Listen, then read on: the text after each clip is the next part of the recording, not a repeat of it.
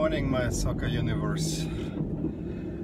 It's a big anniversary, that's why I'm wearing this Spain shirt, number 27, which was personalized for me for the 2006 World Cup. That's the 2006-07 shirt. Why do I wear Spain? Not because they played so great yesterday, but no, it's the 20th anniversary of one of the most remarkable results in Austrian soccer history. And I'm gonna make a special video about that after this one that will post maybe a little bit later this day. If you're interested a little bit on the story behind the Spanish beatdown of Austria, it's a quite interesting one and is telling of how Austrian soccer was thinking and now again is thinking. But there were actually quite a few exciting games yesterday. I watched two and I switched halftime because I didn't necessarily think that it was over, but I thought maybe don't jinx it. Well, a little bit on that later. I thought that the standard ties between Switzerland and Denmark, but I decided not to watch that one. The other two that were interesting me was Bosnia against Greece and Norway, Denmark. A little bit more. I expected to be honest, I was not interested in Italy or in Spain really, because I don't like to see beatdowns that much, although we have a video about the beatdown. I just decided that's maybe of the three that I find competitive, maybe the least interesting one. And for most of the time it was, because Switzerland really thoroughly dominated Denmark and made the 1-0 through Freuler in the 19th minute. I think there was a little bit of hand involved, but goal stood. Xhaka in the 66th made a wonderful wide range shot. I like wide range shots a lot, and if they hit the upper corner, that to me is always a beauty. And from all the goals I could see, this was probably at least the most spectacular one. Doesn't need to be the best one, because there was one that we'll talk about later that was also really nicely done. And then when Embolo kind of rolled the ball into the net in the 76th, I mean, it was kind of weird. I think Akanji headed it towards Embolo, who got a touch on it, and then the Danish defense makes a mess of it. It's 3-0 for Switzerland. Everyone thinks game over. And so when it was 3-1 in the 84th through Zanka, I think that was just okay, consolation goal. Gütscher makes it 3-2 in the 88th, game on. And you gotta see that goal to believe it. Dalsgaard gets the equalizer in 3 minutes into stoppage time. Watch that goal of how nervous the Swiss got. They cannot clear the ball. The ball is jumping, they just get half touches on it, and the goal is one of the craziest goals ever. The goalkeeper needs to punch it out. It's as simple as that.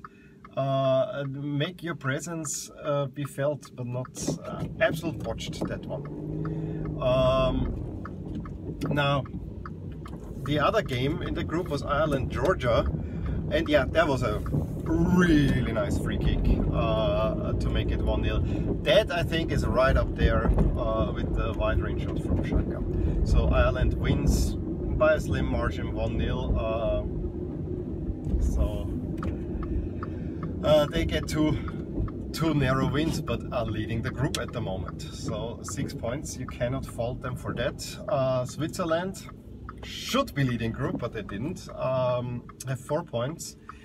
Denmark with only 1 game, so both of them had 2 games. Then Denmark with only 1 game, 1 point, and Gibraltar and Georgia are now at the bottom of the group. Group F was another great game, but let's get first the 2 others out of the way. Romania, Faroe Islands, 4-1. Quite what you would expect. The Faroe goal came from a penalty kick.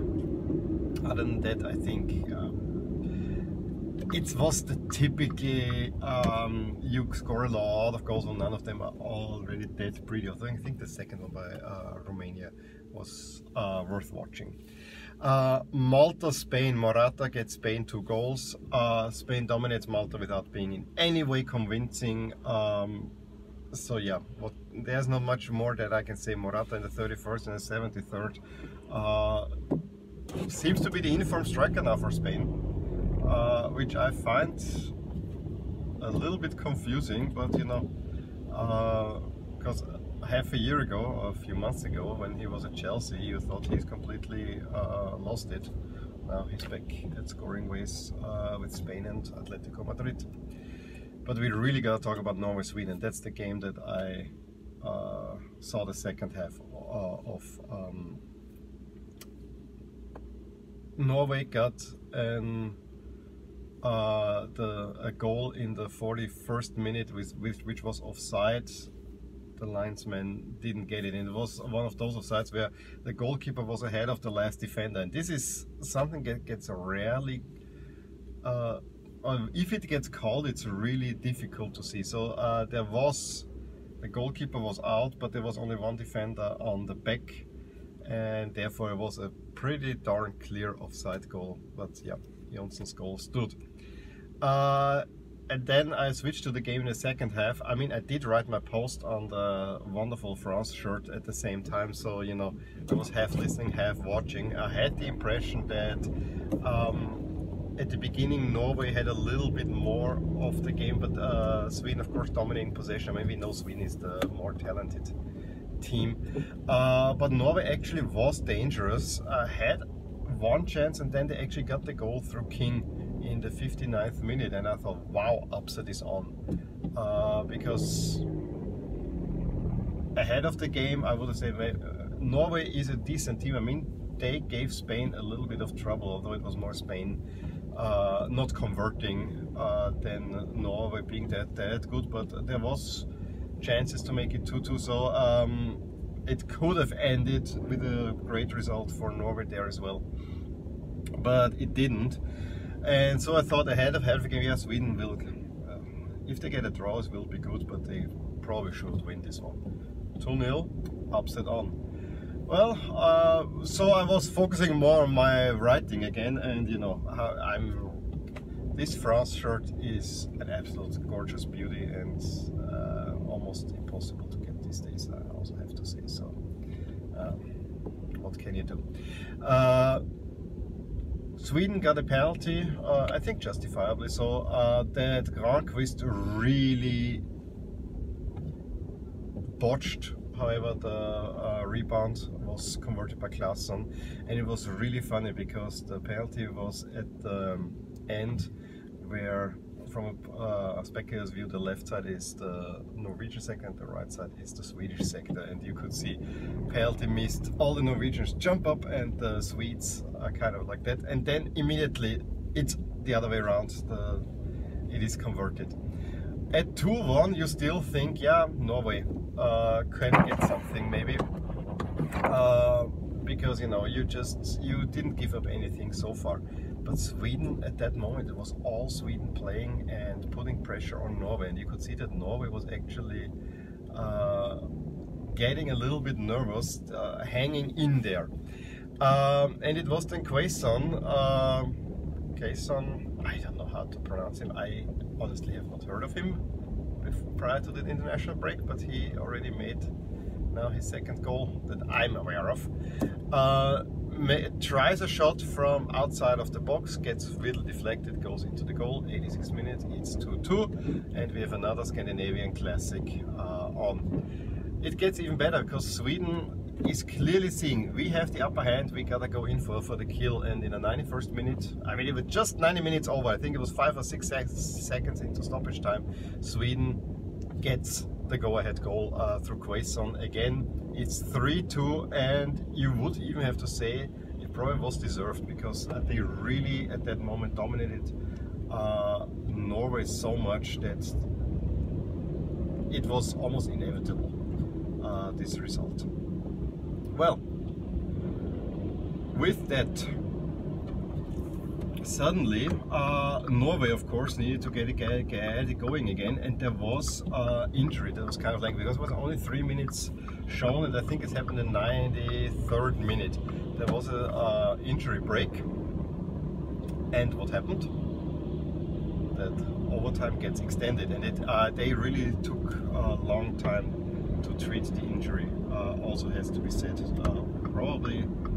I don't know. Anyway, Norway gets another chance. They get a corner. The goalkeeper comes out, and the commentator said, "Now, if the goalkeeper makes the 3-3, I'm really gonna lose it." Well, the goalkeeper didn't make the 3-3, but it was Kamara who heads it in. A corner that honestly was poorly defended by Sweden.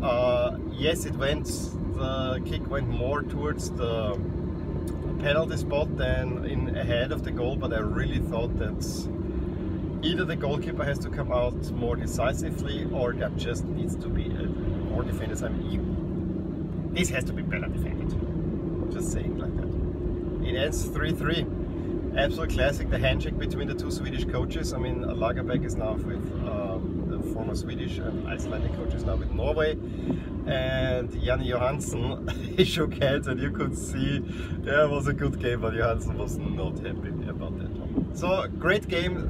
I really enjoyed the second half. As I said, I was writing to it, but I watched pretty much from when Sweden made it, scored the penalty rebound from that one. I was done with it because I really was watching, and it was enjoyable. And that leaves us with Group J. Again, let's get the minor results out of the way. Armenia, Finland, 2-0. If you watch the first goal, the scorer, after scoring, hits his shin or knee at the goal post in the most awful manner. I think either Pukki gave the assist or he scored it, but did not look well. And Italy, Liechtenstein, I actually did not expect what was happening. Italy beating Liechtenstein 6-0. I thought this might be 2-3-0, but Italy, I actually like what I'm seeing. They're not playing the Italian style, they're playing a possession-based game. They have many young players, and then they have the old guy Quagliarella in there, where you have to wonder a little bit, why was he called up? I mean, if it was a World Cup, I probably would understand it, but you know, this is not qualification. You had two smaller opponents. Why? Yeah, but he's in good form, so maybe that's a reason, but it's not a reason pointing towards the future, to be honest. Well, Sensi got the first goal quite early on in the 17th minute. Then Verratti makes another really nice goal. I mean, where he is slaloming around defenders and then shoots it out from the box. Really nicely taken goal in the 32nd minute. That pretty much set Italy on the way. Then two penalties. The second one also resulted in a red card, I think. Yes, second one resulted in a red card. Quagliarella scores both of these and becomes the oldest player to ever score for the Italian national team, the Squadra Azzurra, I wanted to say. So yeah, records. We had the last game, we had Moise Kean, I think it was the youngest to ever score, or maybe the first one that was born in the 2000s, and then now Quagliarella, the oldest. Speaking of Moise Kean, he gets also a goal, make it 5-0, and then the sixth goal was by Pavoletti. Thoroughly convincing. I mean, if you play a minnow at home, that's what you want to see. Many goals, and you know, gives a lot of confidence to Italy, and I'm personally happy to see it. But the bigger game was between Bosnia and Greece. This was a 2-versus-3 matchup. Like Norway-Sweden, which was 3 versus 2, and Switzerland-Denmark was a 1 versus 2 matchup. I actually watched the first half of this, and boy did Bosnia come out storming. I actually thought for the first few minutes, Greece will probably shut it down a little bit more than Austria ever could. But then it fell apart as soon as what was his name? Viska made the 1-0 in the 10th minute. It was crazy defending by Greece. There was a chance before that, but this thing came from a corner where Visca makes it a shot, the rebound falls to him, and he just can net it home quite easily. Then Pjanic gets a free kick outside of box, and the Greeks don't make a wall. And Pjanic just aims for the lower corner. Yes, the ball was swerving a little bit oddly, but 15th minute, it's 2-0, and that is really down to the Greeks not making a wall. If there's a wall, that ball does not go in. Pjanic does not have, I mean, crazy. And then the goalkeeper is standing in such a way that he's not even reacting. And at that point, if it would have been 3-0 for Bosnia at one point, I think Greece could not have complained. However, they fought themselves back in the game, and there were 2 chances by Donis, half chances, but you could see that Greece is getting something. And then they got something in the second half. And yeah, now I only saw highlights because I actually didn't want to jinx Greece anymore. I said, let's go to the other game, and when I saw that a penalty was given, I actually stayed with that game. I said, maybe if I don't watch, the Greeks will do something. And they did. They get the penalty, they convert. Shortly after, Pjanic gets a red card. And yeah, at that point I thought, yeah, now Greece has the upper hand, and they used it to get, so the Fortounis made the converted penalty to make it 2-1 in the 64th. A minute later, Pjanic gets the red card, and then Kolovos makes it 2-2 in the 84th. I actually was thinking that Greece might even get the winner at that point, but they didn't. But this 2-2 is a big result for Greece now, because you know, you got the point at probably your direct opponent, and while Bosnia has the playoff spot secured, you know, the playoff, it's not a done deal. And to be honest, Greece probably has more motivation to go for a second one, because for them it will be really hard to get into the playoffs, since they finished, I think, 3rd in their Nations League group. That almost certainly excludes them from any playoff considerations. Well, so what's the standings? Oh, I forgot the standings about Group F before too. But let's do this here. Italy +8, 6 points, is leading that group. That's, I would say, that's the emphatic start that you want to see from Italy. So Greece is now in 2nd place with 4 points, +2. Bosnia also with 4 points, +1. Finland has 3 points, so they made up for their loss in Italy, which is an honorable loss, and I think those 3 will go for the 2nd spot, with Finland and Bosnia having a playoff spot already. Armenia -3 with 0 points, and Liechtenstein -8, also 0 points. Rounds on that group. And let's quickly look at Group F, where Spain leads with 2 wins out of 2 games. I mean, as you would expect. 6 points +3. Sweden has 4 points +1. Romania 3 +2. I mean, Sweden beat Romania. Malta with 3 points, thanks to their win against the Faroe Islands, -1. Norway now only 1 point, but you know, that's a big 1 point. They had 2 really tough games, so -1, and the Faroe Islands -4 with 0. So this is how it stands. Gonna be curious how both groups pan out. I think that the first group they were talking about, the Group D, Ireland, Switzerland, Denmark, those 3 will go for the 2 spots.